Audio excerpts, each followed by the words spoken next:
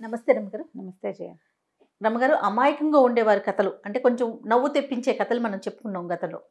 So అలాంటిది ఈరోజు ఇంకొక కథ ఏదైనా ఉంటే చెప్పండి. మొన్న ఒక ఆవిడ అడిగారు, ఎప్పుడు ఆడవాళ్ళు అమాయకంగా ఉండే కథలు చెప్తారు ఏంటండి, మగవాళ్ళు ఉండరు అమాయకంగా అంటే? వాళ్ళు ఉంటారు, మగవాళ్ళు ఉంటారు అమాయకంగా. ఏదో రాసిన దొరికిన కథలు చెప్పుకుంటూ ఉంటాం కదా.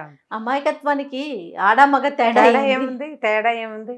అమాయకపు నాన్నలు, అమాయకపు భర్తలు, అమాయకపు కొడుకులు బోళ్ళు మంది కనిపిస్తారు మనకి. ఓకే. సో ఈరోజు ఎవరు చెప్తున్నారు? ఆడ మగ రెండు కలిసి ఉన్నది ఒక కథ చెప్తాం. సూపర్. అనగా అనగానట ఒక ఊళ్ళో ఒక అవ్వ ఉండేది. ఆవిడకి 2 కొడుకులట. అయితే పెద్ద కొడుకు యుద్ధానికి వెళ్ళి చనిపోయాడట. ఆవిడెప్పుడు కొడుకుని తలుచుకుంటూ ఉండేది. అయితే చిన్న కొడుకు కూడా ఏదో పని మీద ఎక్కడికో ఊరెళ్తే ఆ దారే పోతున్న సైనికుడు ఒకడు చీకటి పడ్డాక వీళ్ళింటికి వచ్చాడు, ఈ అవ్వగారింటికి. అవ్వ నేను ఇంటికి వెళ్తున్నాను, దారిలో ఉన్నాను, ఆకలిస్తుంది, ఏదైనా పెట్టి ఈ పూట పడుకునేందుకు అవకాశం ఇస్తే రేపు పొద్దున్నే లేచి మా ఊరు వెళ్తాను అన్నట్టు. నాయన నువ్వు ఎక్కడి నుంచి వస్తున్నావు అని అడిగింటాడు. అడిగితే వాడు బ్యాగులు సంచులు అన్నీ మోసుకుని ఎక్కడి నుంచి నడిచి వస్తున్నాడు.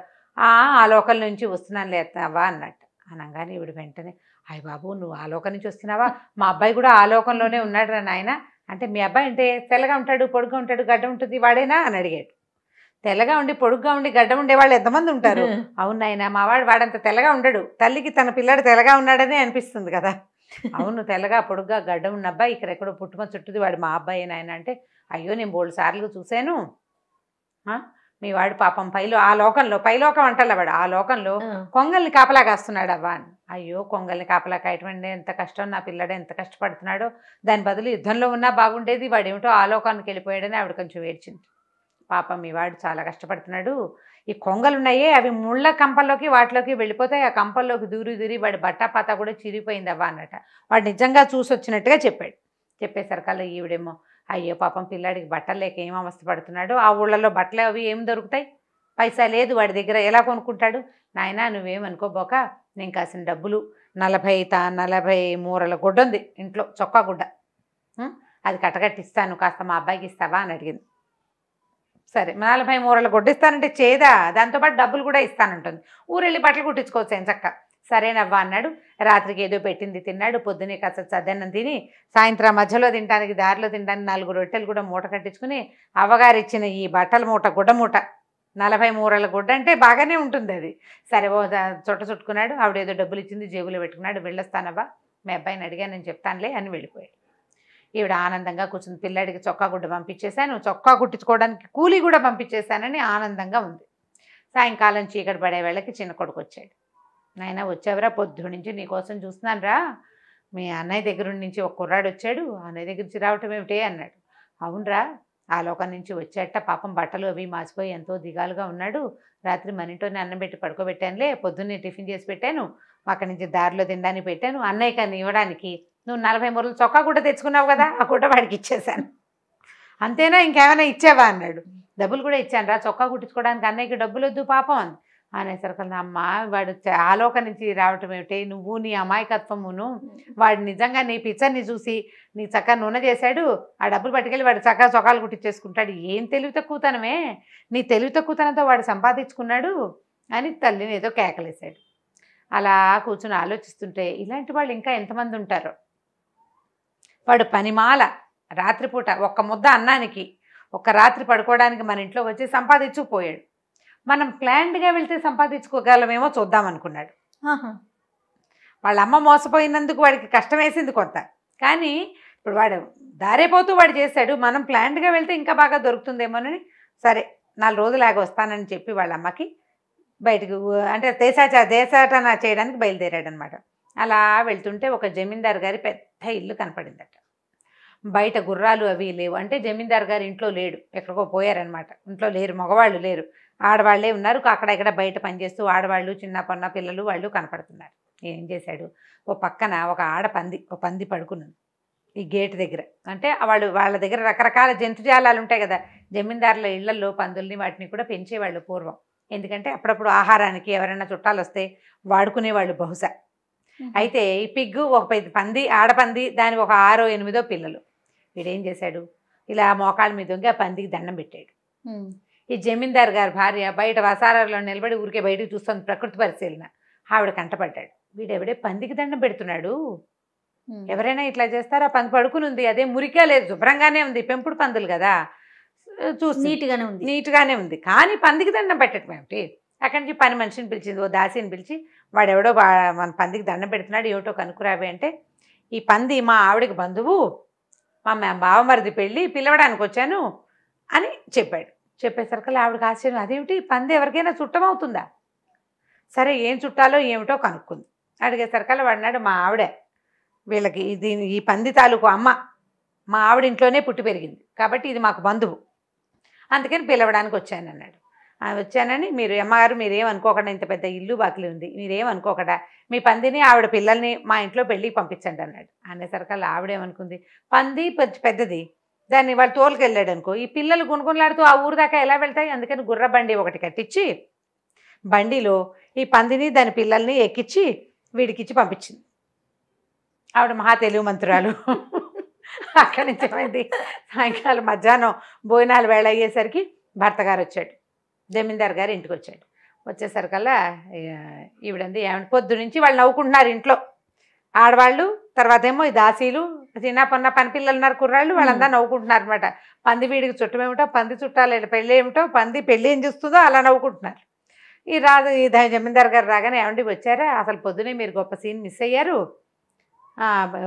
ఒకడు వచ్చి దండం పెట్టాడండి అని ఇదంతా చెప్పేసరికి, ఓ నీతలు తెల్లారా పందిని పంపటం ఏంటే, పంపితే పంపావు, గుర్రబండి ఇచ్చి పంపించావా, గుర్రబండిలో ఎటో ఎక్కిచ్చావే పందినంటే, ఏమోనండి ఎక్కిచ్చాను, మరి వాళ్ళ పెళ్ళికి పంపించమన్నాడు కదా, ఒట్టిగా పంపిస్తే ఏం బాగుంటుంది, మనమేమో జమీందారులమా, మన ఇంటి నుంచి ఎవరైనా పెళ్ళికి వెళ్ళేటప్పుడు రోడ్డు మీద నడిచి వెళ్తే ఏం బాగుంటుంది, పైగా పిల్లలు అవి ఎలా నడుస్తాయి, పాపం తల్లి అయితే నడుస్తుంది కానీ అంతే.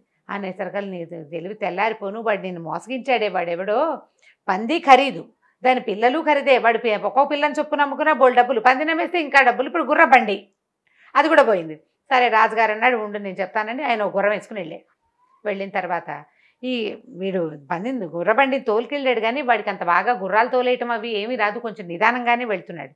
దూరంగా డెక్కల చప్పుడు వినపడేసరికల్లా వీడు ఏమనుకున్నాడు, ఎవరో నా వెనకాల వస్తున్నారని తెలుసుకుని ఈ పందులు ఉన్నటువంటి బండిని ఒక చెట్ల తోపులోకి తోసేసి రోడ్డు మీద కూర్చున్నాడు. కూర్చుని ఏం చేశాడంటే, వాడి దగ్గర తలకి పెట్టుకునే టోపీ ఉంది, ఆ టోపీని రోడ్డు మీద పెట్టుకుని దాని దగ్గర కూర్చుని ఉన్నాడు. ఈ జమీందార్ గారు ఈ రోడ్లో వచ్చాడు. వాళ్ళని వెళ్ళి రథం ఎటైనా వెళ్ళిందంటే, కొంతమంది ఈ రోడ్లో వెళ్ళిందన్నారు. ఇక్కడ చూస్తే వీడెవడో రోడ్డు మీద కనపడుతుండేసరికల్లా సరే అక్కడ ఆగాడు. మనం మామూలుగా దారి అడగడానికి ఏం చేస్తాం, రోడ్డు మీద కనపడేవాడిని అడుగుతామా. సరే వీడిని, బాబాయ్ ఒక రథం, అందులో పంది దాని పిల్లలు ఉన్నాయి, ఓ కుర్రాడు కొంచెం సామాన్యంగా ఉన్నవాడు తోలుతున్నాడు, నీకు కనపడారంటే, ఇటో వెళ్ళినట్టున్నారండి, ఈ అడ్డదారులు అవి మీకు తెలుసా అండి అని అడిగాడు. నాకు దారులు అవేం తెలియవు, నాకు ఈ దారే తెలుసు, ఎవరైనా చూసావా అంటే, నేను చూశానండి, అయితే నిదానంగానే వెళ్తున్నారంటే. ఈయన ఏమన్నాడు, ఈ దారిలో వెళ్ళలేదంటే అడ్డదారిలో వెళ్ళంటే, ఒరే నాయన నాకు అడ్డదారులు తెలియవు, పెద్ద రోడ్డే తెలుసు, నువ్వు ఓ పని చెయ్యి, నేను ఇక్కడే ఉంటా, నువ్వు వెళ్ళి గుర్రబండిని వాడిని పట్టుకురా అన్నాడు. అనేసరికి అన్నాడు, అబ్బో నేను వెళ్ళలేనండి, ఇప్పుడు నా టోపీ కింద పెట్టిన చూడండి, మా యజమాని ఒక డేగని పట్టుకున్నాడు, ఆ డేగ దీని కింద ఉంది, టోపీ కింద డేగ టోపీ కింద ఉందండి, ఆయన వచ్చేదాకా ఇక్కడ ఆపి పెట్టమన్నాడు, ఆయన కాసేపట్లో వస్తాడు అంటే, కాదురా బాబాబు నీకు 100 ఇస్తా 50 ఇస్తా అంటే, చివరికి 300కి బేరం కుదిరింది. నేను గుర్రబండి తెచ్చాక మీరు డబ్బులు ఇవ్వకుండా వెళ్ళిపోతానండి అన్నాడు. ఒరి నువ్వు నన్ను నమ్మవుట్రా అని ఏం చేశాడు, 300 తీసి చేతిలో పెట్టాడు. 300 ఇస్తున్నా, నీ డేగకి నేను కాపలా కాస్తా, నువ్వు నా గుర్రం ఎక్కి బండిని పట్టుకురా అన్నాడు. గుర్రం ఎక్కాడు కుర్రాడు, గుర్రాన్ని తోలుకుంటూ పోయాడు. అక్కడ దాకా వెళ్ళాక ఆ బండిని కూడా తోలుకుని గుర్రాన్ని బండిని సమస్తాన్ని తీసుకుని వాడి దాన్ని వాడి వెళ్ళిపోయాడు. చీకటి పడింది, బాగా చీకటి అయిపోయినా ఏమి రావటం లేదు. దీని కింద డ్యాగ్ ఉంది, అది ఎగిరిపోతే మా యజమాని ఊరుకోడు, 300 రేట్ అని చెప్పాడు. సరే ఆ డ్యాగ్ ఉందా, డ్యాగన్ పైన పట్టుకుందామని ఇంటికి వెళ్ళిపోదాం అనుకున్నాడు. ఆయనకి విసుగొచ్చింది, ఆయనకి ఏదో మోసం జరిగిందని అర్థమవుతుంది, ఎక్కడ జరిగిందో తెలియటల్లా. టోపీ బయటకు తీసేసరికి టోపీ కింద ఏమీ లేదు.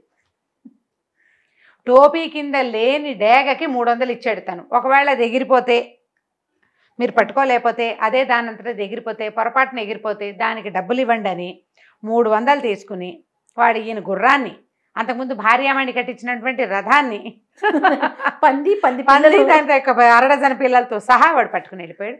వాడు ఊళ్ళన్నీ దాటేసి వాళ్ళ అమ్మ దగ్గర ఇంటికి వెళ్ళిపోయాడు. అమ్మ నీ అమాయకత్వంతో నాకు కొత్త ఆలోచన వచ్చింది, వాడెవడో నీ దగ్గర చొక్కా గుడ్డ పట్టుకెళ్ళాడు, మన బతుకంతటికి సరిపడా వస్తువులు తెచ్చేశానని వాడి దగ్గరున్న సంతలో ఆ రథాన్ని బండి అన్నిటిని విడివిడిగా అమ్మేసేసాడు. అమ్మేసేసి వాళ్ళ అమ్మని తీసుకుని అక్కడి నుంచి పరారు వేరే చోటకి వెళ్ళిపోయి ఆ డబ్బులతో. ఇప్పుడు వీడు తెలివైనవాడు, వీళ్ళ అమ్మ అమాయకురాలు. ఇప్పుడు జమీందారు గారు ఆయన భార్య ఇద్దరు అమాయకులుగానే ప్రూవ్ అయ్యారు. ఒక డేగకి 300 ఏమిటని ఆయన అనుకోలేదు, ఆలోచించాలి. అంటే బేరం పెంచాడు వాడు. ఈయనేమో 50 ఇస్తానన్నాడు. డేగ ఎగిరిపోతే మా యజమాని వచ్చేదాకా కూర్చోండి, నేను వచ్చేదాకా కూర్చోండి అని ఇది అవతల వాడు మనని టెంప్ట్ చేసేసరికల్లా అంటే అవతల మనం లాగుతుంటే మనం దాన్ని నమ్మేస్తాం. అవును, దీని కింద నిజంగా డేగ ఉందా లేదా అనే ఆలోచన ఆయనకి రాల. చివరికి వచ్చింది. అప్పుడు చూస్తే ఏముంది, 300 పోయినాయి, గుర్రం పోయింది, బండి సమస్తము వెళ్ళిపోయింది. సాయంకాలం దాకా ఈయన 2-3 గంటల పాటు అక్కడ కూర్చుంటే ఆ 2-3 గంటల్లో వీడు శుభ్రంగా పరగణాలు దాటేసి పారిపోయాడు అవతలకి. బాగుంది చూడండి కథ, కంచికి మనం ఇంటికి. ఇంత మైకంగానా అనుకోవాలి. ఇంకా ఇప్పుడు నీకు ఇలా మోసపోయే వాళ్ళు లేరా? ఇప్పుడు ఉన్నారండి, చాలా మంది ఉన్నారు అమ్మగారు. ఇంతకంటే అమాయకంగా, ఇంతకంటే తెలివి తక్కువగా. అవును, ప్రపంచంలో ఎవ్వరూ నమ్మని విషయాల్ని నమ్మేసి మోసపోయేవాళ్ళు విపరీతం కోకొల్లలు ఉన్నారు. నువ్వు ప్రతి న్యూస్ పేపర్లో ప్రతిరోజు మోసపోయిన వాళ్ళు లేదా బురిడీ కొట్టించిన ఘనుడు ఇలాంటి పేర్లతోటి ఒక వార్త ఖచ్చితంగా ఉంటుంది. అంటే ఎవ్రీడే ఎవరో ఒకళ్ళు మోసపోతూనే ఉన్నారు. ఇప్పుడు వీళ్ళు బయటకు వచ్చారు, బయటికి రాకుండా దొరికిపోయిన వాళ్ళు ఎంతమందో చాలా మంది ఉంటారు. చిన్న చిన్న 10 రూపాయల దగ్గర నుంచి 10 కోట్ల వరకు, 100 కోట్ల వరకు మోసం చేయగలిగిన గనులు ఉన్నారు.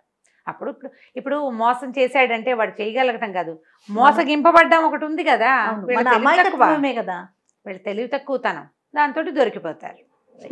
సో తెలివిగా ఉండాలి, అదే అవసరం.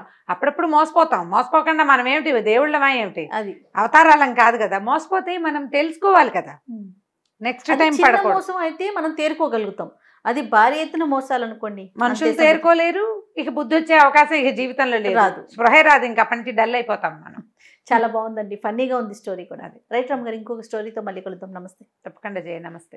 ఈ వీడియో కనుక మీకు నచ్చినట్లయితే లైక్ చేయండి, షేర్ చేయండి. మరిన్ని వీడియోస్ కోసం మా ఛానల్ని సబ్స్క్రైబ్ చేసుకోండి.